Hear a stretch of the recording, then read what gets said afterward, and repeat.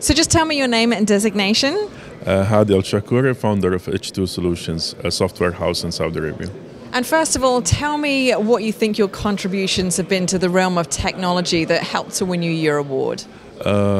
We've been working from 2015, and there is a focus in this region, in the MENA region, for the startup scene.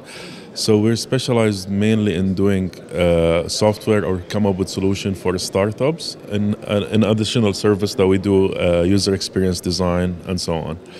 That helped to contribute to the economy and expand like the horizon basically for startups. And what's your vision for the future, and how do you see yourself getting there? We're in an era now, we're really moving fast with the Saudi Arabia Vision 2030. We aim to diversify the economy from oil to tech. So that would be a stepping stone towards achieving this goal. And what's your InterCon experience been like so far? It's amazing, lovely atmosphere, and hopefully we'll be in again next year. Fantastic. Thank you so much. You're very welcome. Thank you.